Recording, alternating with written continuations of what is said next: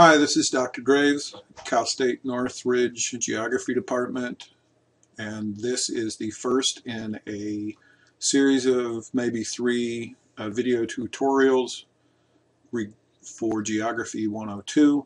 We'll be examining how to do suitability analysis to reintroduce grizzly bears into California.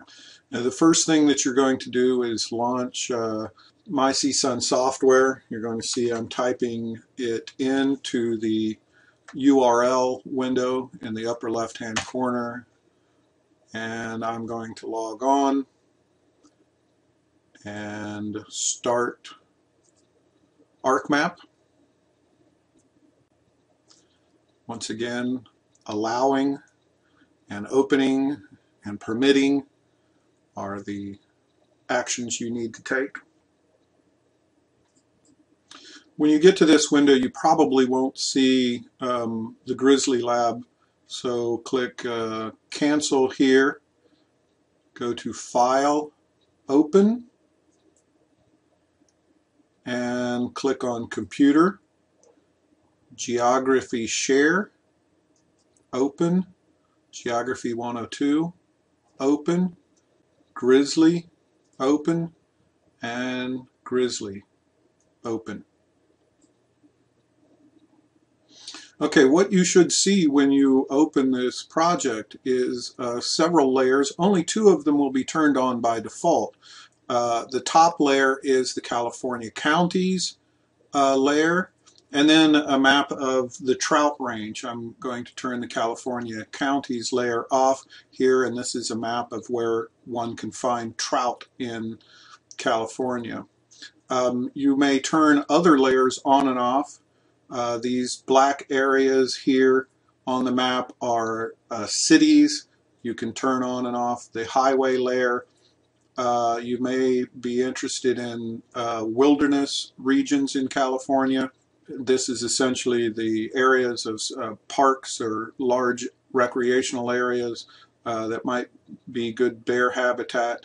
There's a vector layer, and you'll learn about that, of the dominant vegetation types in California. And then there's a couple of other maps that I have made for you that you will replicate this sort of mapping strategy later down the road. This is a rasterized version of the dominant vegetation layer.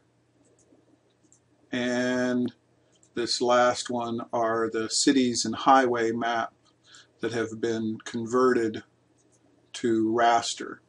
So you may want to turn these on and off just to familiarize yourself with the layers that are available, but we will work, at least for the moment, with this layer.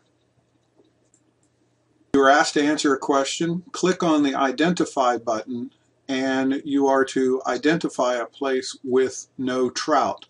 If you look at this range here, you expand the trout vector map. You will notice that the area in gray, and you can turn it to another color. Now it's in pink. Now we'll turn it back to gray. That area has no trout. Turn back on the California counties layer and answer a question. Okay, so the first thing that you're going to do is to change this trout range vector map into a raster map. Vector maps and raster maps have different qualities and characteristics. They each allow us to do different types of analyses.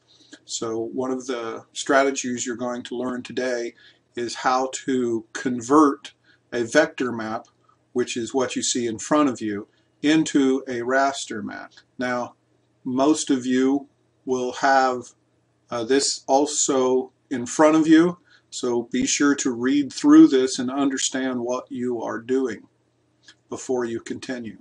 What are the steps to converting vector to raster? The first thing you'll need to do is to click on Customize and click on Extensions. The extension that needs to be activated is one called Spatial Analyst. So click on the check mark and click Close, and you should be okay.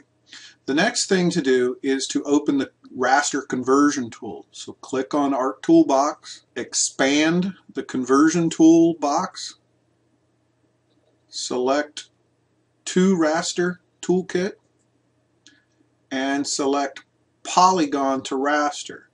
The Trout vector map, it's a polygon map. We want to turn that to a rasterized version. So you may double click on Polygon to Raster to open the Polygon to Raster tool. The input feature that you're going to use from the drop-down menu is the Trout range vector map. Select it by clicking on it. From the value field, it is species because we want to map the species of trouts. The output layer that you have will be in this file folder on this drive. This is your personal desktop with the virtual software lab, and your file should be called California Trout to Polygon to Raster, just like that. Mine will have a different number, 2 or 3, because I've already done this once again. The rest of these fields are good as they are. Before you move on, though, you will need to set the environments, essentially changing what will be done. So click on the Environments button, expand the Processing Extent window, and tell it to process only as the same layer as California counties, and then you may shrink that. Come down to raster analysis and tell it to mask everything that is not beyond the California counties. So what that does is narrows what is being rasterized or converted. So only the area within California will the computer pay attention to. So click OK, and then you may click OK a second time and wait a moment as the tool operates. Eventually, a small window should appear at the bottom right of your screen. Polygon to Raster has been completed. There's a green check mark, and if you uncheck the vector version of the Trout range species map, you will see that the conversion has occurred. You can turn them back on and off and see how this process has worked. I'm going to zoom in closely on one area of California and turn the Trout range map back on and off, and you can see now what the process has been that led to the rasterization.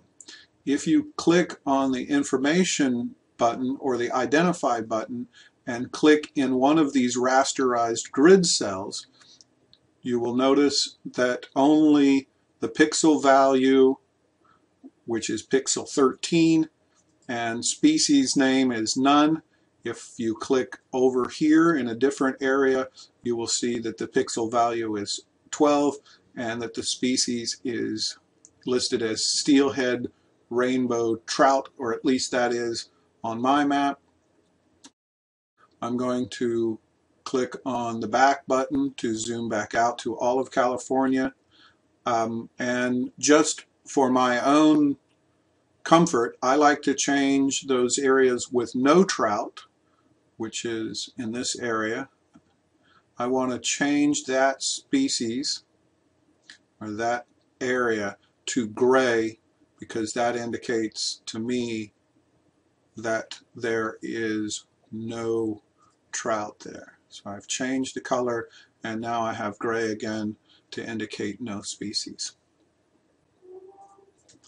At this point, you're asked to answer at least one question just to make sure that you're on track. Use the Identify tool to click in the southeastern corner of California and answer a question related to the pop-up window.